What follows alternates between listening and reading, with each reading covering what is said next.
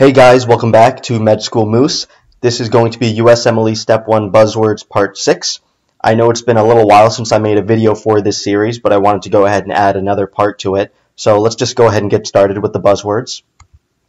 The first one is going to be calf pseudohypertrophy, and if you see that on the exam, I want you to think about muscular dystrophy. More particularly, I want you to be thinking about Duchenne muscular dystrophy, because that's the most common association with calf pseudohypertrophy. Caudate degeneration, if you see that, you should be thinking about Huntington disease. Continuous machine-like heart murmur. Most medical students know this one by heart. It's PDA, patent ductus arteriosus. If you see ptosis, anhidrosis, and meiosis, a common triad, you want to automatically be thinking about Horner syndrome. Clenched fists with overlapping fingers. This is going to be Edwards syndrome. Remember, this is trisomy 18. Hyperorality, which is a tendency to put objects in the mouth or examine objects using the mouth. If you see that on the exam, you should be thinking about Kluver-Bucy Syndrome.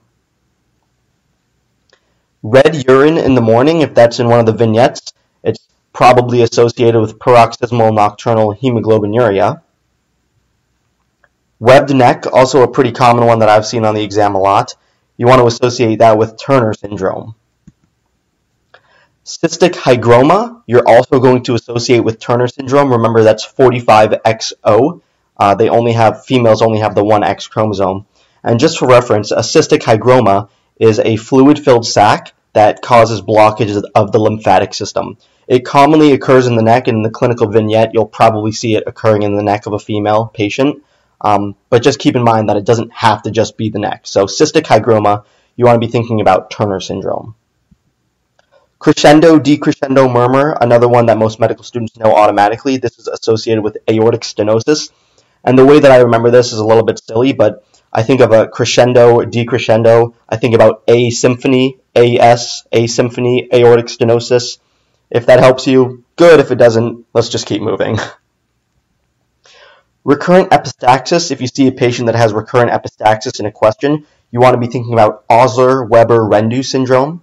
This can also be called hereditary hemorrhagic telangiectasia. Bamboo spine, if you see this description, or more commonly if you see an x-ray that looks like it's that bamboo spine appearance, you want to be thinking about ankylosing spondylitis. Boot-shaped heart, if you see this on x-ray or it's described this way, you should associate it with Tetralogy of Fallot. And just for reference, that boot shape of the heart occurs due to right ventricular hypertrophy, which is one of the issues with Tetralogy of Fallot.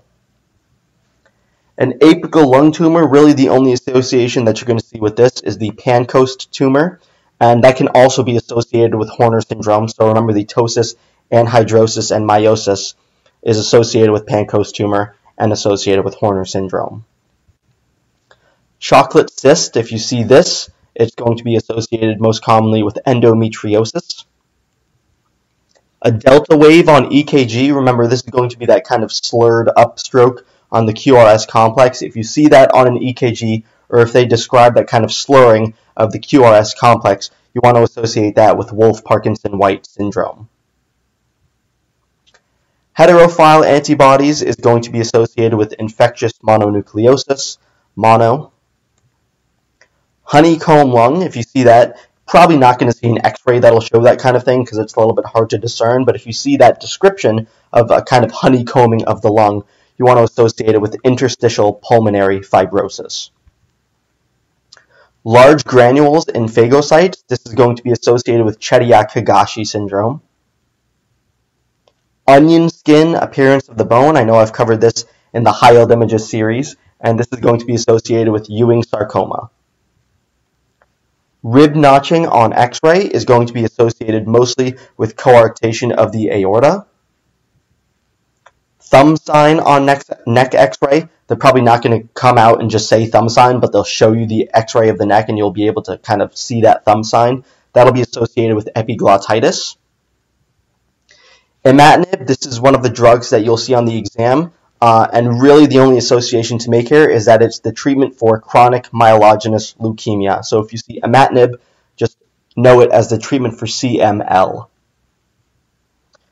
Trastuzumab, this is going to be another medication that really only has one use for the purpose of board exams, and that's going to be for the treatment of HER2-positive breast cancer. So trastuzumab, HER2-positive breast cancer. Mifepristone, if you see this on the exam, you should be thinking about how it concerns to a medical abortion. Natalizumab, another monoclonal antibody that really only has one treatment in terms of board fodder. It's going to be for multiple sclerosis. Dantrolene, this is one that most medical students know. It's used as the treatment for malignant hyperthermia. Steeple sign on chest x-ray, again, they're probably not going to come out and say steeple sign, but they'll show you the x-ray and you'll see that kind of steeple or the upward pointing arrow in the neck area, and that's associated with croup. Tennis racket shaped cytoplasmic granules is going to be associated with Burbeck granules. That's the name. Tennis racket shaped cytoplasmic granules are Burbeck granules. And to follow up on that, if you see the description of Burbeck granules, or if they just straight up give you the term Burbeck granules, you want to know that that's associated with Langerhans cell histiocytosis. Okay, so that is the end of this Buzzwords video. Guys, thank you so much for watching. Please feel free to subscribe, leave a comment, a suggestion for a future video, and I'll definitely take it into consideration. Thank you so much for watching. Good luck studying.